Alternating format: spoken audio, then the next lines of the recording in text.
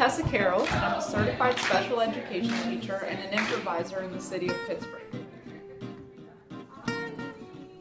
The particular focus of Open Up Pittsburgh is improv, theater games, and yoga.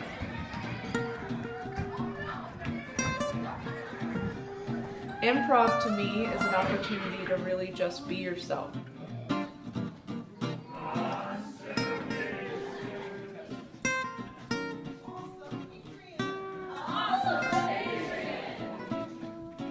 We practice self-expression and acting games, such as trying on what you might look like if you were having different emotions.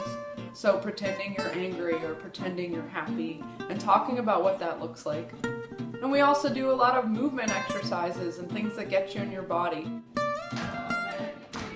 Also try out games where you get to pretend you're a robot or a car or a monkey or a flower or a businessman. Anything you really want to pretend to be, you can do that in one of our workshops.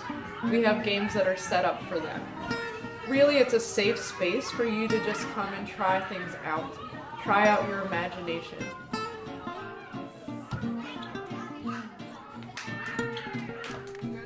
Through research, I learned that rules to these improv and theater games have been really great at facilitating learning social skills for everyone.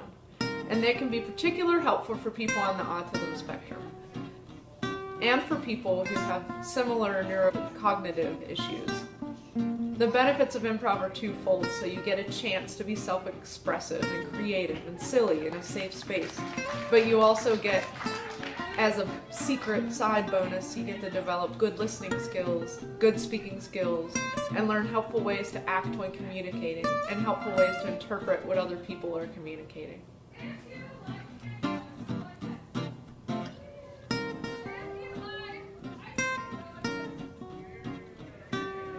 Open Up Pittsburgh Improv will focus on the tailored needs of the group.